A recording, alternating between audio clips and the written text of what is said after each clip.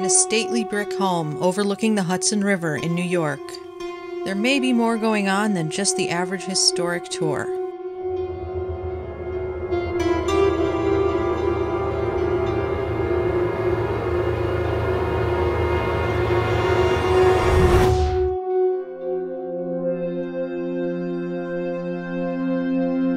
Just looking at this building, one can see it is a testament to the wealth that this family had and the power they wielded over the city of Albany, and for the time that they lived.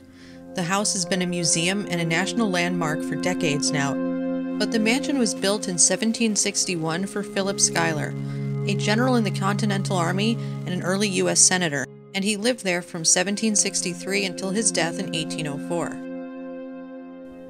This Georgian-style estate originally consisted of 80 acres and included outbuildings, barns, and other structures behind the main house as well.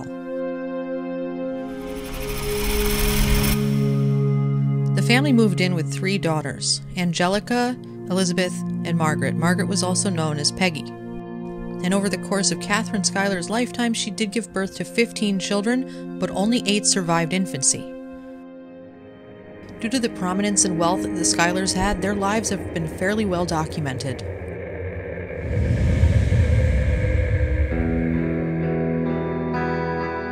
With so much success from the Broadway musical Hamilton, a lot more attention has come to the Schuyler family, that of Elizabeth, or ELIZA, the wife of Alexander Hamilton. She grew up in this home in the 1700s and was witness to Albany's history playing out before her very eyes as the country formed. The wedding of Alex and ELIZA actually took place in this very parlor, located on the first floor of the house and reserved for only the finest occasions and impressing the most important guests.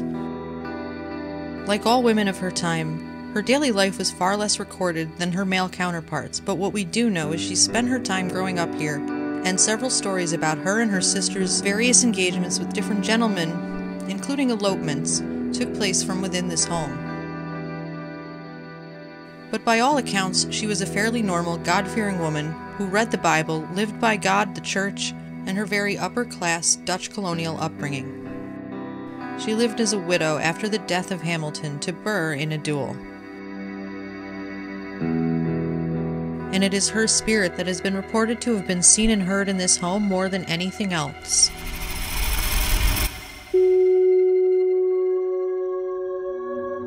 Oftentimes it's said that there are different triggers that can attribute to haunting activity and to the prominence of different things occurring, residual, intelligent, and the different things that are reported by people over the years.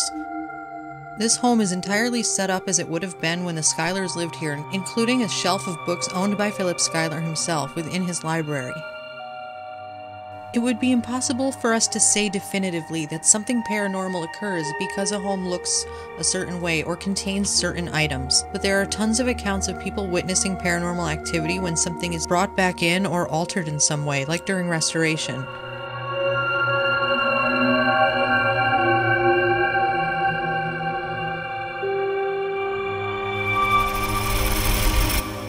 The dining room at the back of the first floor has been preserved and decorated with a lush red damask wallpaper, and it's also one of the rooms where different whispers, chills, voices, and paranormal activity has been reported.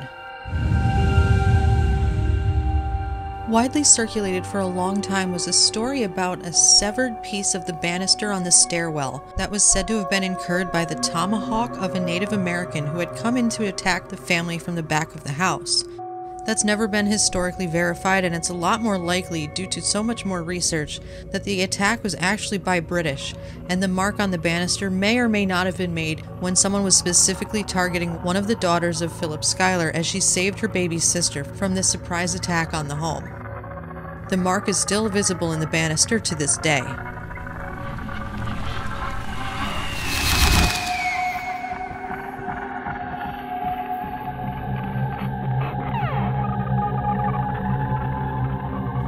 While a ghostly apparition may or may not be seen wandering in and out of Schuyler's office or up and down the grand staircase, it's in the large open area on the second floor, which was once called the saloon and hosted balls, parties, and other activities, where even more paranormal activity has been reported.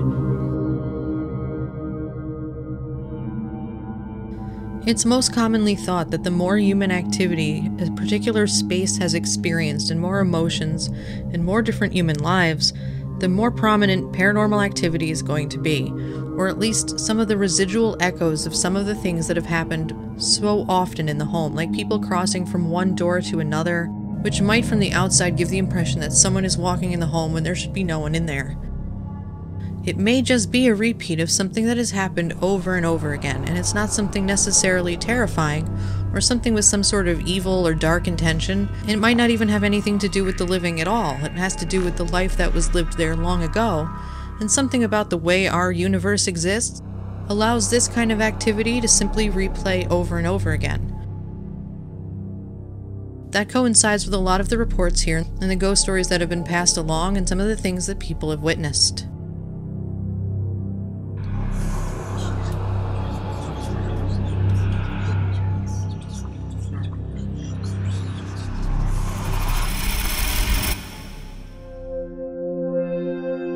While the 80 acres surrounding the Schuyler mansion have been turned into city blocks, there are gardens outside that represent the outdoor kitchens where many of the enslaved people would have been working during the Schuyler's time at this property.